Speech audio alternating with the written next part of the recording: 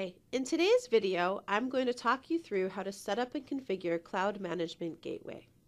Cloud Management Gateway is a new way to do internet-based client management supported in SCCM Current Branch version 16.10. The first thing you need to do when setting up Cloud Management Gateway is you need to create a few certificates. The first certificate we will talk about is your Web Service Certificate. This certificate is used by Cloud Management Gateway when authenticating with the clients.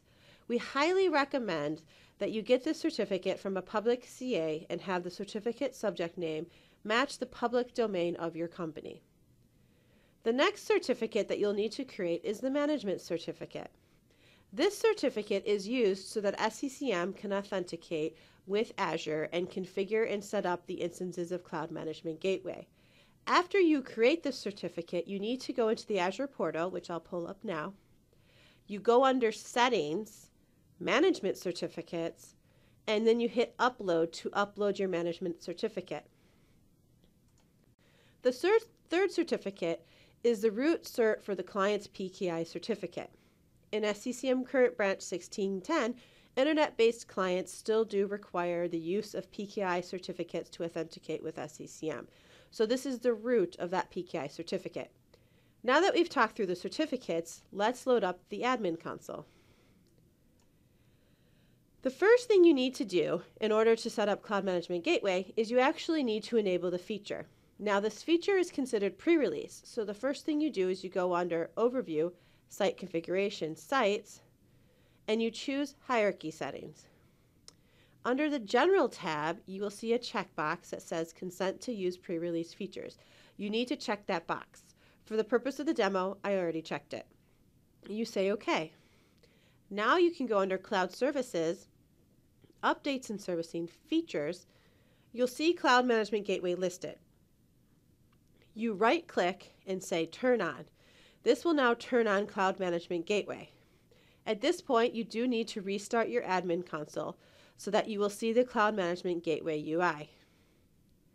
Another thing to think about, because there is the use of PKI with the client still, go into Site Configuration Sites, right-click and say Properties, and go to the Client Computer Communication tab.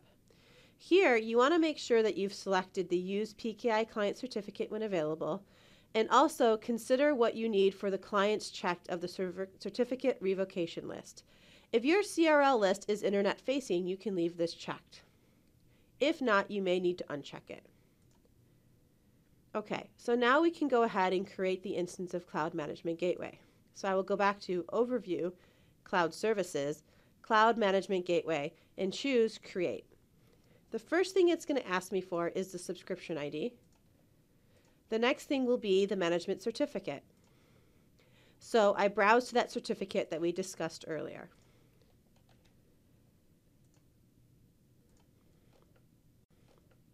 On this next page, the first thing you should specify is the Web Service Certificate for the certificate file.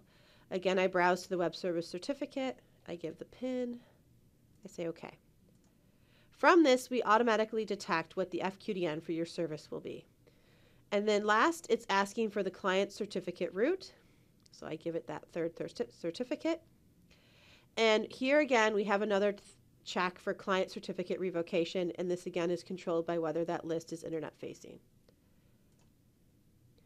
On this page, we let you configure an alert we have for Cloud Management Gateway. We will raise an alert if the outbound data transfer exceeds a certain limit, and you can set the warning limit and the critical limit. I'm going to leave these at the defaults. Hit Next. Okay, now I can close. At this point, as you can see, it has started to provision my Cloud Management Gateway instance. Now, not only do you need a Cloud Management Gateway instance, but you also need to set up the Cloud Management Gateway connector, which is a site role. So you go under Site Configuration, Server and Site System Roles. You right-click and say Add. In the list of site roles that you can add, you will see Cloud Management Gateway Connection Point. Click that and hit Next. Here you can choose which Cloud Management Gateway instance you want to talk to. In my test environment, there's only one instance, so it's auto-selected, and it has the region of that instance. I hit next a few times, and now that role is off and installing. Now, not only do you need to set up the Cloud Management Gateway connection point, but you also need to enable the management points that can be accessible for internet traffic. So I'm clicking on my management point role, I right-clicked Properties, and now I will check Allow Configuration Manager Cloud Management Gateway Traffic. Now this instance of the MP will accept traffic that's coming through Cloud Management Gateway. If we go back, it looks like that the Cloud Management Gateway is still provisioning. This may take a few minutes. Let's wait until it's finished. Okay, so our instance of Cloud Management Gateway has finished provisioning, and you can see here under the Overview and Cloud Service in the Cloud Management Gateway node that we now have our instance of Cloud Management Gateway, and it's listed as ready. So we should be all set and ready to go. Now we just need to validate with a test client that our instance is actually working. So to do that, first I'm going to switch to my test client. There's a few things. This client was already installed and registered with a PKI client certificate.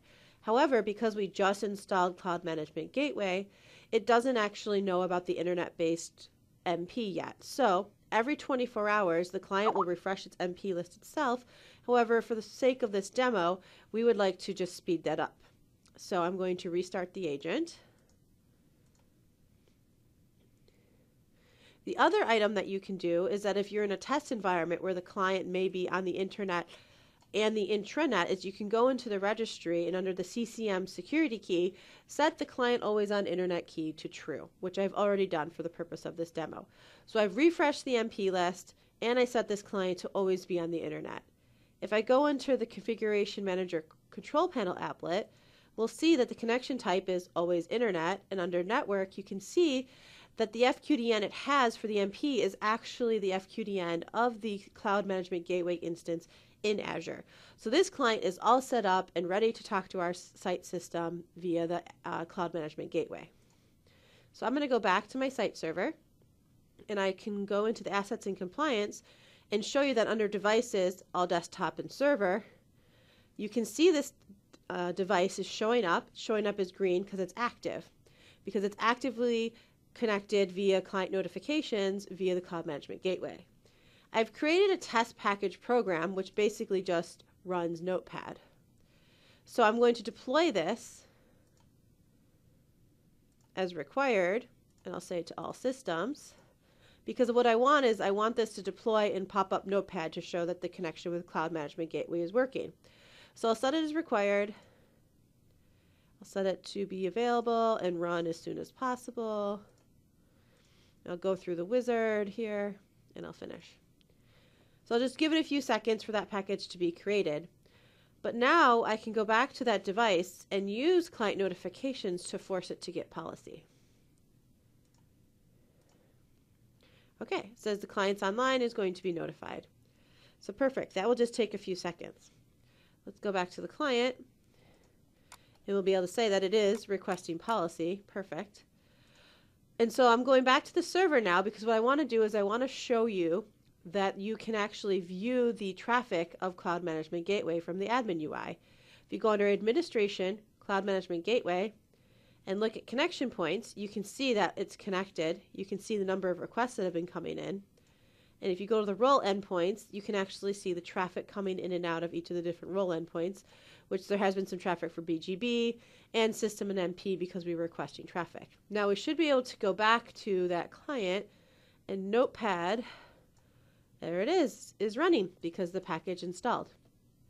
So as you can see, we set up and configured Cloud Management Gateway, and then we used a client and deployed a package program which launched Notepad to show you that the communication between client server is working. We also showed you how in the monitoring you can see the traffic from each endpoint. I hope this was helpful, and thank you so much.